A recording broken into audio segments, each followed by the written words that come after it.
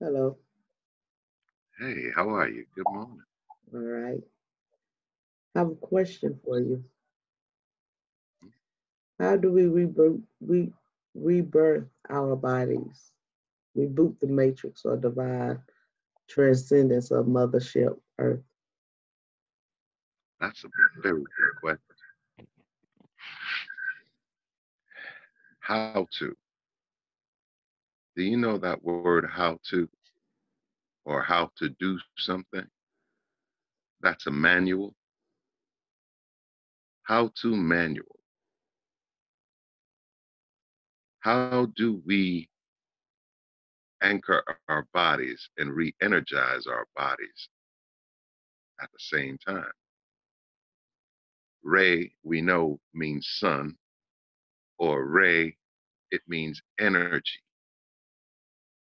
We know that Earth, she has a iron core and that's magnetic, but we know she also runs on electricity, the buildup of energy by her rocking of the waves and the motion. You know, the water is always moving, and the earth, the land part of it, absorbs this motion. So, rebirthing has to do with how do we change or transform our energy,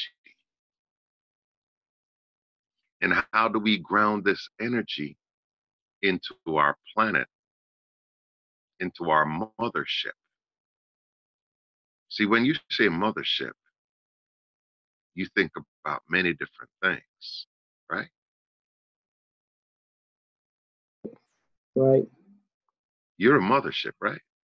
right, But to make your babies, you had to have a fathership. correct.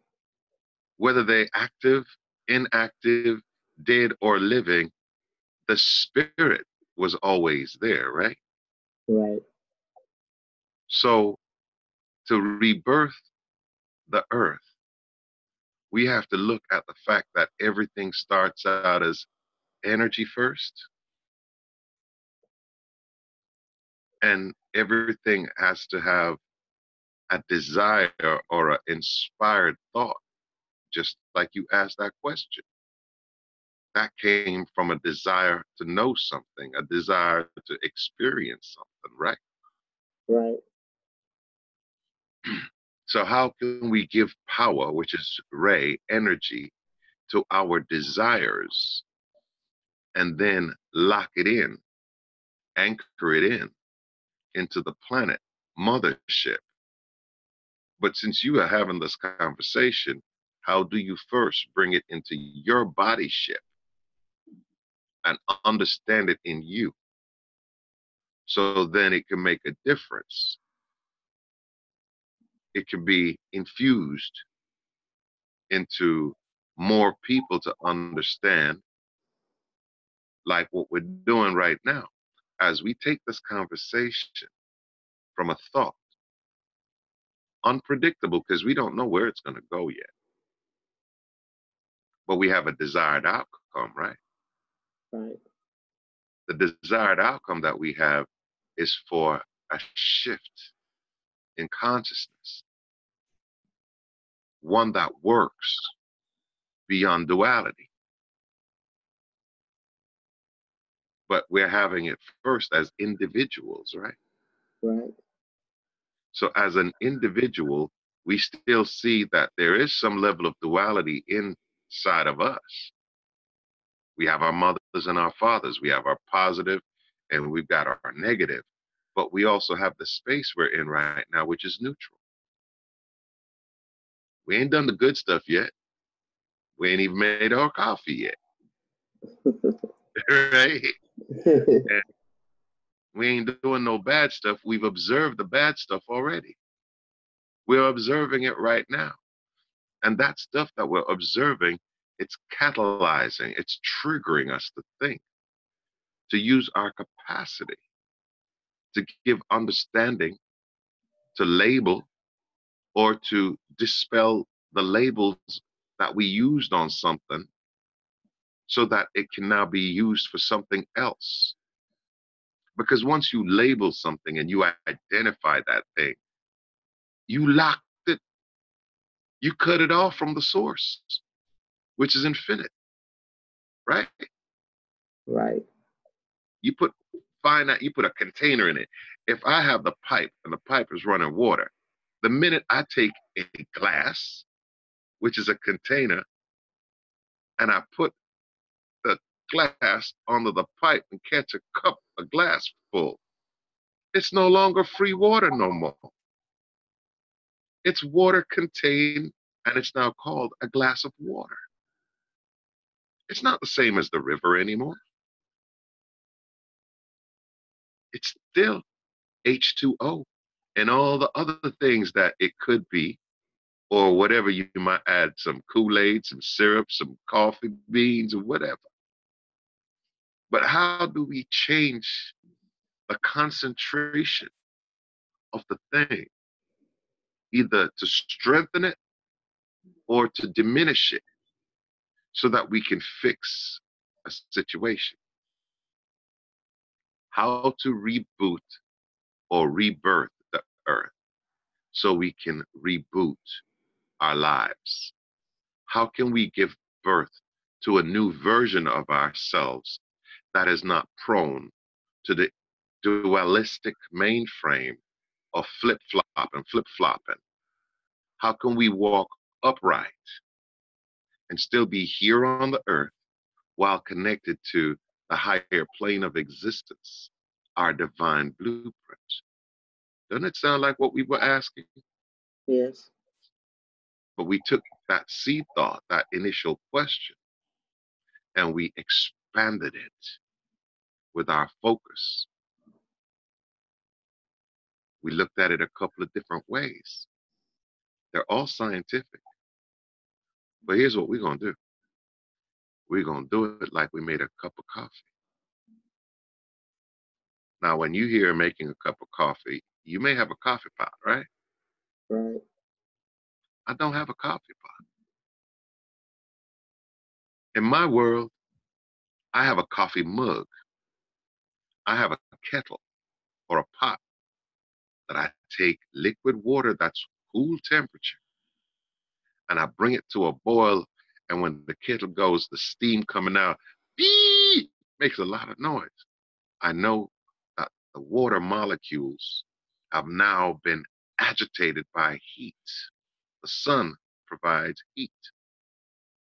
Now, whether you're going to put that cup of coffee or that cup of water out there and let it sit under the sun, which is the hottest heat source we have, we know that no matter how long we sit it out there, it ain't going to be coffee, because that's not enough heat. Yet it is enough heat for life and for animals and for plants to be energized by ray, energized by the sun, energized by the photonic particles that's being emitted, the CME, the EMPs. We have electromagnetic pulses that's coming through the sun, right? Right. We have photonic particles that's coming through the sun, right? Right. We have plasma that's coming through the sun, right? Right. And mama get pleased with some plasma, just like we got blood in our sinews in our body. We are getting blood running through our veins like rivers, flowing through veins and arteries. That's plasma, right? Right. We know it only gets red because when it's exposed to the elements outside, it looks red. But when you see plasma in a bag about to be infused in somebody else, a blood transfusion, only at the top you see red, and down at the edges you see red, but everything else inside of that bag, don't it look black? Yeah. So here we've got this plasmid liquid form. But when it was coming out of the sun, what form was it in? light. The same light that's coming through the sun, that same light is in your blood. Don't we have daytime and nighttime? Yes. Light cycles, dark cycles. How does the plant make food? Through daylight, Yeah. nighttime, it has photosynthesis. Don't the human have to synthesize sunlight just the same way? Yes. Yes. You got to get that mellow tone in so you could get some good sleep in. And that's when you come out of the body as liquid, plasmic, gaseous sunlight in all the different stages of matter.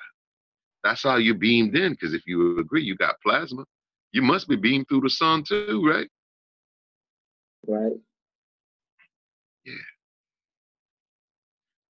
So by understanding how we can use the energy of the sun and in our bodies, whether they're physical or our bodies of light, because at some point you recognize just now that your etheric information beams through the air, beams through the sunlight, beams through the chemical particles of fine or dense matter into your body. Are you seeing the signs of it? Yeah. Just like we about to make this pot of coffee here. And then I got a strainer. I can't put too much strain on it because it's got a mesh, like a network. And then I got to put a filter because I don't want to put the coffee grains down the drain. But I have a filter that I put in on that mesh. Yeah, sometimes it's not no fancy filter. It might just be some paper towel. But I align the paper towel, the toalla, the filter, sediments, to put the granules, the grains of coffee, which is very fine anyway. But it's still coffee that came from a coffee bean that grew in the earth, that grew to a tree, that bear fruit, that one day had to be harvested, that had to be put out to dry. And after it got dried for a while, that same grain had to be put through the fire so that it could be roasted. And then after it was roasted, it was granulated into fine particles from the coffee seed, bean, to the coffee tree, to the whole process of refinement. It never stopped being coffee. Mhm. Just like sunlight, plasma, no matter the process you put it through, whether or not it's in plant cells or animal cells, that is always going to be just what it is. Energy changes not. It transforms into whatever you need to make it work, just like the container of water. That water was still water, liquid element. I had to boil it up. I had to heat it up. I couldn't heat it up with sunlight to make my tea or my coffee, to make the energy. I had to use fire. I had to use a glass container or a clay container or a metal container to hold it while I added fire to it. You recognize that that right there is showing many different people's handiwork and labor coming together just to make me a cup of coffee. Yeah. I don't know the man that made the pot, just like you don't know your great great great great great great great great great great great great grandparents, but you know they exist, right? Because if they didn't exist, you wouldn't be here. Right. I'm speaking on a couple of different levels, ain't I? Yeah. Because what is spiritual must be chemical. What is chemical must be physics. What is physics must be manifested, manipulated, and they all must obey the universal law. Air does it. Water does it, because water is the gaseous part of air. Air is the liquid part of water. To get them from one stage to the next, they got to dance with heat, thermal energy. Fire, right? Right. And if it gets hot enough and dried enough, it becomes solid to where you still got to deal with the crystallized element of matter, which is still genome. But you can't leave out the spirit and the conveyance, the containment, or however it got transferred to be here, the transportational elements, which is ether, etheric. Take a bite of the apple and you eat it. The apple bottom genetics, apple bottom genes, and them curves in the hourglass. You know what I mean? Yeah. You got to take her when she's skinny like a tadpole, call a little over. You got to take it when it's skinny like a man pole, that's called a semen. And you got to understand the tabby cat mechanism that makes it in the cat aura, in the keta. You know what I mean? See the allegory, see the play on the word, find a category for it. But when you find a cat, you put your ego in it and you limit the potentiality. So we're expanding this how-to manual to take it from chemistry, the mistake, not a mistake as in an error, but the mystic, the mystique of the mothership, sonship, possession, fellowship, partnership in your skull, hearing Godship. Because that's the manual we need right here. We want that good ship. So, you like that conversation so far? Yeah, I do. Join us on part 2. We're going to go deeper this week. A sure foundation, build a pyramid of our thoughts, how we transfer the elements of our body, mind, spirit, divine, sacred alchemy. This is Ras, Doctor of Divinity, and this is our good, beautiful minister, Cajun Queen.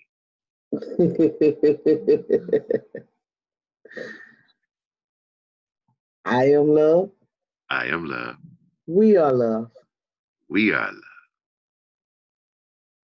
Thank you for watching.